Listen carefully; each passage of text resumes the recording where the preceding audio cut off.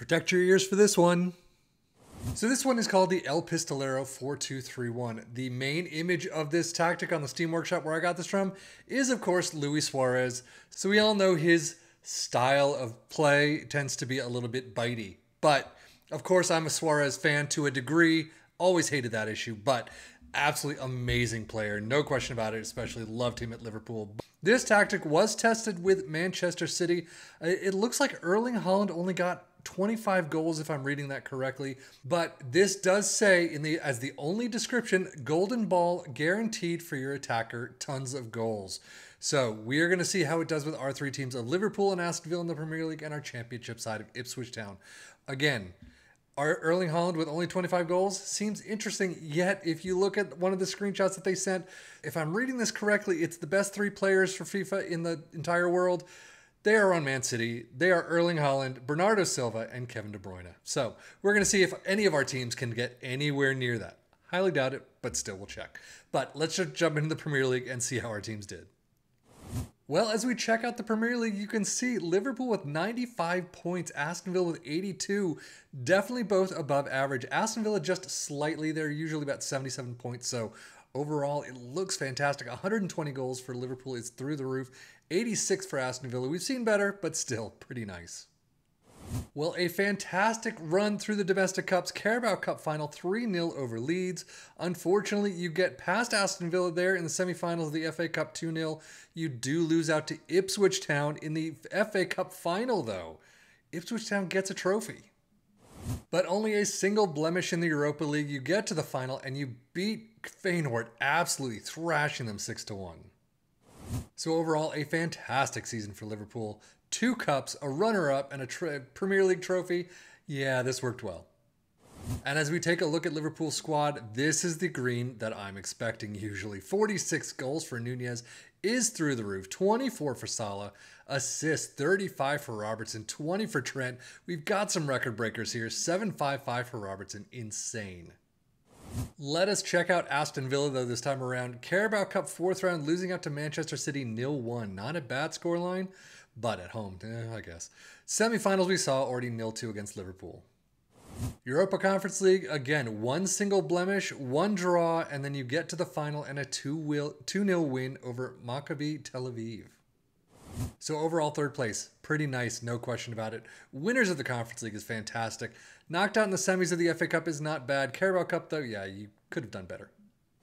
But overall, how did they do squad-wise? 39 goals for Ollie Watkins. Crazy. 18 for Jacob Ramsey. Assists, 17 for Ramsey. Douglas Luiz with 14. And an average rating of 7.49 for Ramsey. Moreno with a 7.48. Definitely some of the highest we've seen.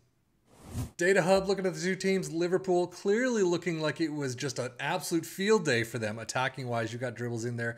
Defending-wise as well, insane. Tackling percentages down and fouls per game, yeah. But goals per game, 3.16 and 0.61 conceded, 0.76 XG against. This really worked. And of course, 111 clear-cut chances, 1 every half hour almost. And Aston Villa, the only thing they're missing is the goals per game. Defensively, not too bad. Not quite as good as Liverpool, but still overall through the roof. 2.26 goals per game, 1.05 conceded, 1.21 XG against. And a plus 76 clear-cut chances, 1 every 38 minutes. Premier League stats, Liverpool with 2.5 points per game. Very well done. 2.16 for Aston Villa. Most goals, 120 for Liverpool. Now, we have seen higher for them, but this is still a pretty nice amount. Aston Villa with 86. Fewest shots against Liverpool with 245. Aston Villa with 327. Most possession, Liverpool with 54%. Most dribbles made, Liverpool with 712, Aston Villa with 678, and most shots for Liverpool getting somewhat close to that 700 mark, but not really close enough. But 646 for Aston Villa is pretty nice. But now we already know Ipswich Town in the championship has 1 trophy, somehow. Did they get a second? Well, yes, they did. Tops of the league, the championship, 115 points, 130 goals is pretty phenomenal. Domestically, out in the Carabao Cup 3rd round against Blackburn. But look at this. You beat Watford and Wigan. Okay, Newcastle 3-1, Tottenham in penalties, Arsenal 4-2, and then Liverpool 3-0 in the final. That is an insane run right there. Ipswich Town coming away with trophy number 2. So overall, an absolutely fantastic season. 2 trophies is amazing. Carabao Cup, whatever. And squad-wise, still, I mean, more grain than they expect or that we usually get, but still, you'd expect a little more. I would expect a little more. 22 goals for Connor Chaplin. Where is Hurst? All the way down here with only 2. Assists, 23 for Leif Davis, so he's up there, and a 7.6 nil for him is average rating. So championship stats, you get Ipswich Town in first with, just like Liverpool, a 2.5 points per game. Most goals in first with 130, clear front runners over Norwich. Fewest shots against with 286 in first. Most possession with 55%. Most dribbles made in fifth with 841. And most shots for with 822. So let us dive into this ear-biting tactic itself. Sweeper keeper in defend is where we start. Fullbacks on the left and the right in attack. Ball-playing defenders in the central spots. 2 DMs in support. 2 inside forwards on both sides support. Attacking midfielder in attack, and then an advanced forward in attack up front. Attacking mentality, in possession, attacking with his narrow, approach play, pass into space, focus play down the left and the right, passing directness is shorter, tempo is higher, low crosses and run at defense. In transition, counter press, counter, distribute quickly and roll it out. And then out of possession, a high press line of engagement, a much higher defensive line, trigger press much more often, prevent your goalkeeper distribution, get stuck in, step up more, and invite crosses. But now, how did this do for our 3 teams? I won't say this is the best tactic, the best save we've seen. We've seen higher. I mean, maybe not in the, probably some in the points tally, definitely in the goals. We've seen more attacking tactics than this. But overall, this worked phenomenally. I mean, Ipswich Town getting not just 1 trophy, but 2.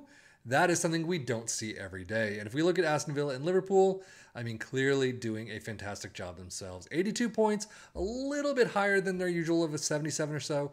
Liverpool's 95 is about 10 higher. So again, we've seen better saves than this, where they've gotten more points, they've gotten more goals. But overall, I think the amount of trophies that we've gotten all in this save is a phenomenal amount. So with that said, I would definitely suggest taking a look at this, filling your players in where you can and getting new players as you see fit. But overall, definitely check it out. But that's it for me, Savvy FM, for the Football Manager blog channel, saying thank you as always for watching. Take care and enjoy.